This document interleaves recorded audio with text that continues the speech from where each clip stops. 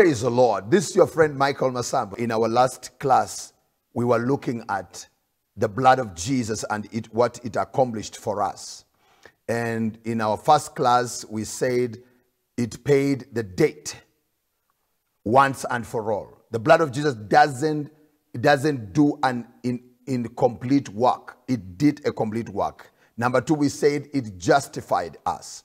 And number three, we did yesterday, is that you have been forgiven by the blood of Jesus. Today, I want us to look at the fact that the blood of Jesus spared you from the wrath of God. It spares you from the wrath of God. That sounds like a propitiation. That in propitiation, the blood of Jesus removes the wrath of God. The wrath of God has been removed.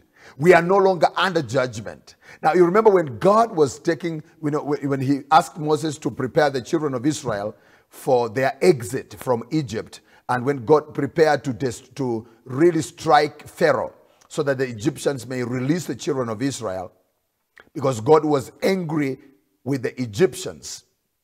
His wrath was waxing hot on the Egyptians.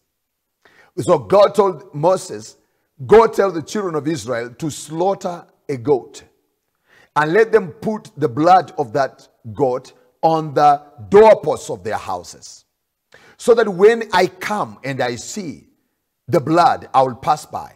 Now, when God says I'll come, it means when his judgment comes, when the angel who comes to execute the judgment of God on rebellious nations, rebellious people who are disobedient to the ordinances and commandments and the word of God, who refuse Jesus Christ the Lord, when the judgment comes, he says, those who are covered in the blood, the angel will pass by.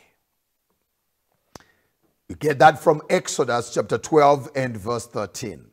And the blood shall be to you for a token upon the houses where you are. And when I see the blood, I will pass over you. And the plague shall not be upon you to destroy you when I smite the land of Egypt. This reminds me of another scripture which says, 1,000 may fall on my side, 10,000 on my other side, but no evil shall come near me. Reason? Because I am under the blood. I am under the blood. Brother Itani Madime from South Africa sings the song, I gonna stay right under the blood.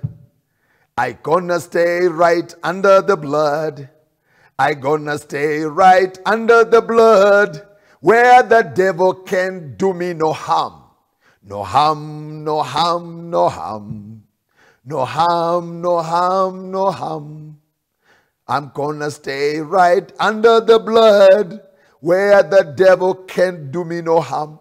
So the blood of Jesus spares you from the wrath of God. Romans 5:9 says, much more then, having now been justified by his blood, we shall be saved from the wrath through him. So the wrath of God will never wax hot on us that are born again. Never. The wrath of God will never be on us. And I told you in the other previous classes that the wrath of God means the judgment of God, the anger of God, the indignation of God, the damnation of God, the judgment of God. It will never be on you again. The blood of Jesus Christ, when God sees the blood of Jesus Christ, his dear son, and that you have been soaked in that blood, washed in that blood, brother, sister, I want you to know, no judgment will come upon you. You are past judgment. The wrath has been removed from your lives. The Lord bless you and watch over you, and thank you so very much. And I want to encourage you to call your friends, to call your brothers and sisters, your friends, to watch this broadcast. This is a great thing, I'm telling you. in the name of Jesus. The Lord bless you. Thank you for joining us today. Catch us tomorrow, same time, same place. God bless you.